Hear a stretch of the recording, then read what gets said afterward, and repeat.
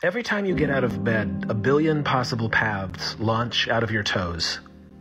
I know it doesn't seem like it, but I'm pretty sure that's true. I've lived a dozen different lives so far, and I'm not bragging, it was done out of desperation.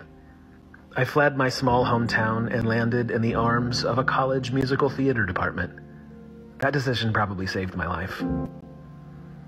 And then I just kept running for the next 20 years. Anytime I experienced disappointment or heartbreak, I'd pack my belongings and hit the road in search of a new start.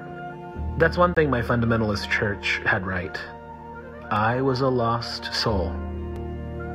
But it led to some wild, albeit questionable, life choices. I became an accidental adventurist. I moved to New York City about 97 times. Once in the early 90s, and I hung out at an old church turned nightclub. It was the Limelight. I didn't do drugs because of Jesus.